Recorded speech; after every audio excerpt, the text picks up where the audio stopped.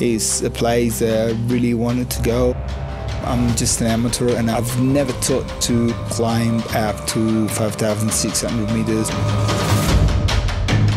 My name is Andrea. I'm a freelance photographer and I love cycling. I live in Milan since 17 years. Riding a bike brought me to travel the world. So we went to Alaska, just like camping, trekking and discovering like the places. Yeah, freelance life means a lot of spare time, but sometimes means also 2 weeks that you can train and then after 2 weeks where you cannot even touch a bike. Ero su da solo che salivo con sta luce di taglio fantastica e ho sentito i tamburi. Sentivo i tamburi, mi sono girato. Dove cazzo stanno sti tamburi? Era il cuore, qua.